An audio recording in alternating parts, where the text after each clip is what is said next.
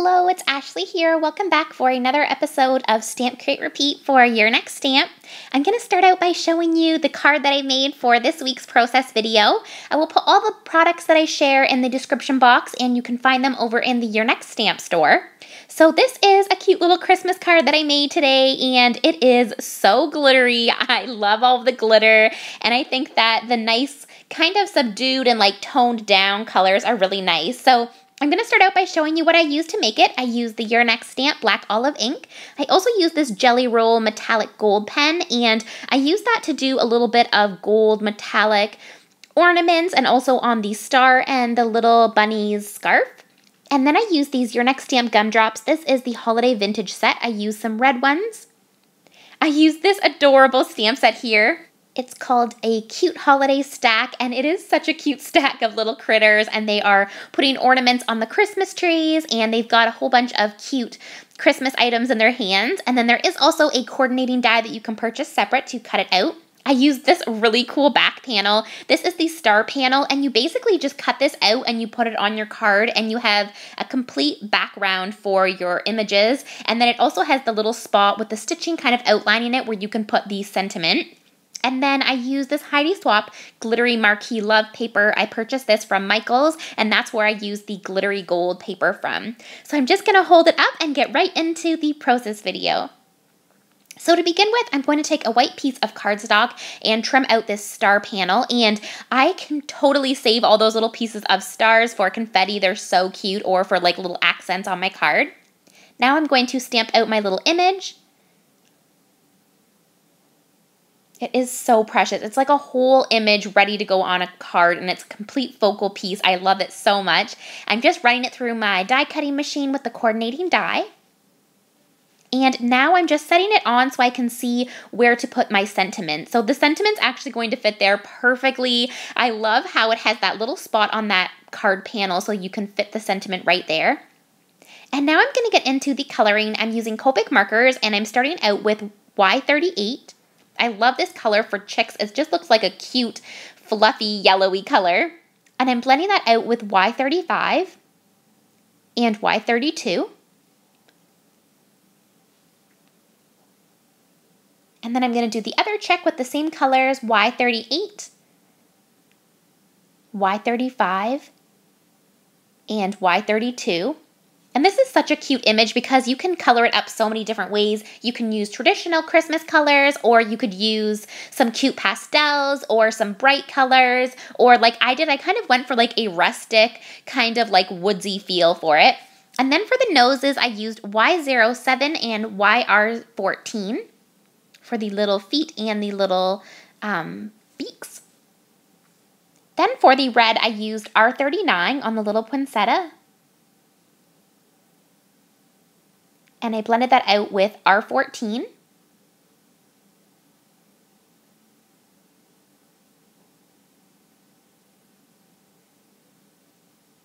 And there's another stamp that is called the Cute Stack, and it's an Easter one, and I just fell in love with that image. So if you really like these long, kind of like vertical images, definitely check them out over on the site because there are so many cute ones. They are so cute for bookmarks or any type of middle of a card. It just fits so perfectly.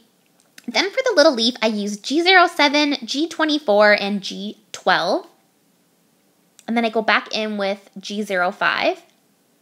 And then I go back in with R39 just to darken up the dark parts of all of the little pieces. And then I went in with Y35 for the middle of the poinsettia. And then for the little bear's hat, I'm using R39 and R12. Then I'm going to use some dark gray so it kind of looks like a dark blacky gray. I used C8 and C4, and then I did the tip-to-tip technique to get kind of a color in between both of them. And then for the red on the scarf, I used R39 and R14.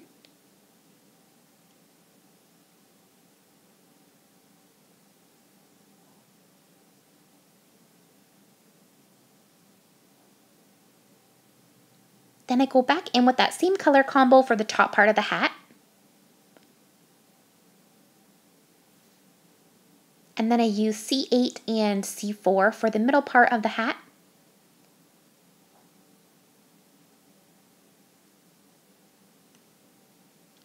And then I'm going to do the bear. I do him in E57 and blend him out with E55.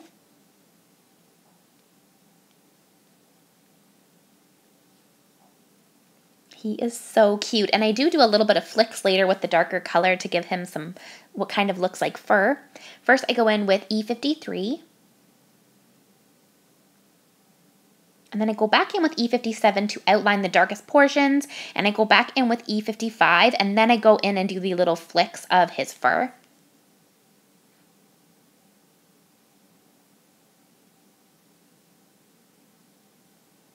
Then I'm going to do some green for the tree. I use G05. I'm using the same color combo as the little holly berry leaves.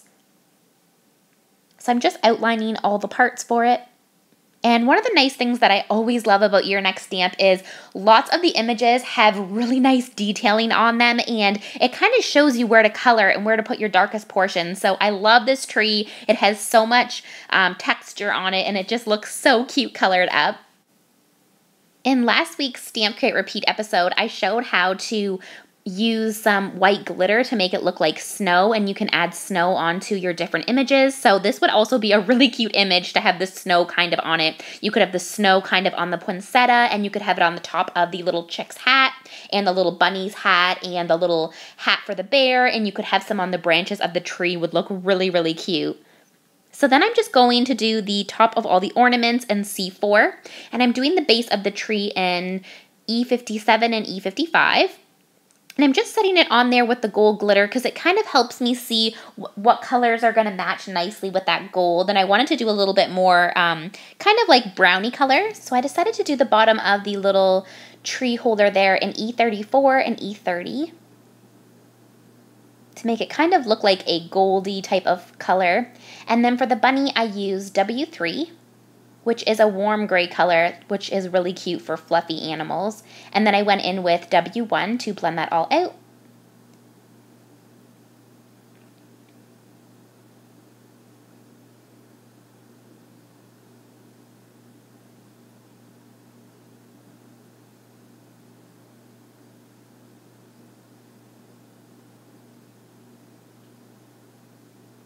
And then I went in with R20 for the cheeks of the little critters, and also I put a little bit of R20 on the bunny nose, but later I make that black when I use the black jelly pen. And then for the crown, I use Y38, Y35, and Y32, same as the chicks, which is nice because then it has a little bit of yellow at the top and the bottom of the image. And then for the white part of the Santa hat, I used N0 just to add a little bit of shading there. Now I'm taking my black jelly pen to add some accents. I wanted to do kind of like a lumberjack looking type of outfit for this little bear, make it kind of look woodland themed. Those are the kind of the colors that I went with and kind of my theme that I was going with for this image. So I used my black jelly pen and I just did some kind of like diagonal lines, and then I went diagonal the opposite way, and then I go back in with my jelly pen and I color in basically every other kind of like little square, like every little triangle bit, so that I can make it look like that really neat little lumberjack type of feel for the scarf.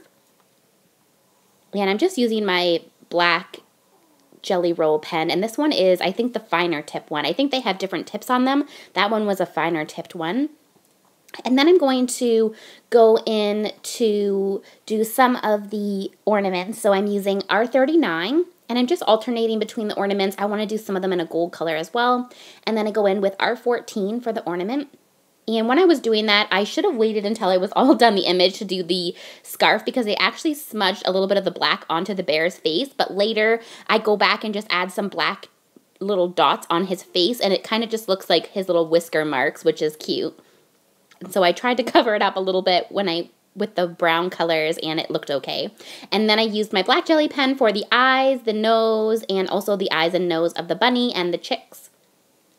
Now I'm just going to do the bottom part that they're standing on, kind of like the ground. So I'm going to use a brown color so it looks like hardwood. So I'm using E57, and then I go in with E55 to blend that out. Then I'm going to take my white jelly pen and add a little dot on the cheeks of all my critters, and then I just add a little bit of dots and accents on the different images on the little placenta and the little holly leaves there, and then also just on all the little accented critters and also on the little ornaments. Then I'm going to take my gold jelly pen, and I started to do polka dots, but I didn't really like how that looked, so I just colored it all in and did kind of a striped look. And I think that looks really cute. And this is the gold jelly pen. It's also by Jelly Roll. And I just did every other one and left the other parts white. And then I also colored in the star and then the ornaments as well. And just be careful if you're using the jelly pens not to smudge them until they dry.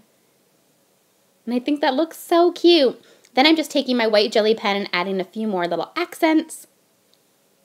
And then I just wait for it to dry, and then I add the accents on the star and all of the ornaments.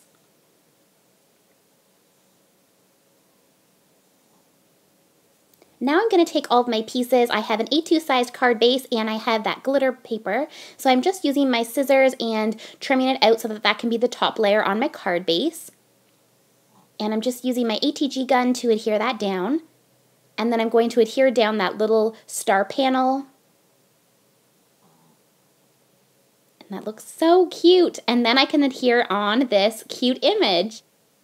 And then I'm going to take the Your Next Stamp gumdrops and I'm going to put 3 red ones right underneath the sentiment. So that was my simple card for this project today. I hope that you guys enjoyed. I would absolutely love it if you took the time to leave me a comment. If you haven't, please make sure to subscribe and head over to the Your Next Stamp YouTube channel and subscribe there as well. And I will see you guys in next week's video. Bye now.